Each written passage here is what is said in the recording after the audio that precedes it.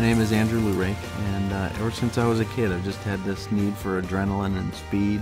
I wasn't going to let anything slow me down, not even a left leg amputation. I started out on a mini bike out in my front yard and probably never looked back from there. I thought I'd go to college for aviation. I ended up in Air Force ROTC at University of South Florida, and then went to pilot training from there. My job was flying the Vice President, First Lady, Secretary of Defense, all those high-level dignitaries, either in the United States or all over the world. So my initial injury happened on a motocross track where the throttle stuck wide open on me, launched me about 15 feet in the air. Ended up being a tibial plateau fracture on my left leg. And they repaired it with a couple plates and screws, and then got a staph infection in the hospital that they could not eradicate.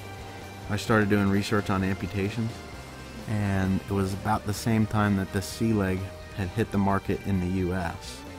It was about 6 weeks after my amputation I got fit and started walking. So I was in the sea leg for, I guess it's been right at 10 years before I got the X3, and the functionality it's incredible. The major thing is that it's waterproof. I could even jump in the shower now. I could never have done that before. There's so many added features as well. It now has 6 modes. Now for working out, it's totally different. My whole workout scheme has changed. Now I've got another mode where I use it for push-ups.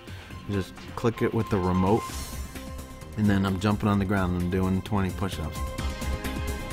I started doing Tough Mudder type races last year, these obstacle courses in the mud, and it's a challenge. I just love a challenge. I like the adrenaline rush.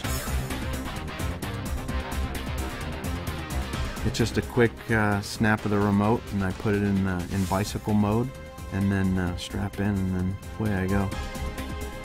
At this point, nothing slows me down. I live my life as active now, if not more, than I did when I had 2 biological legs. I wake up 5:45 in the morning, go put my leg on, and then from there, game on. I will do everything from getting on the roof, blowing leaves around the yard. I'll throw the jet ski in the water. I may go boating. I might go golfing. If I can throw some kind of helping somebody else out there in that day, then that's a perfect day.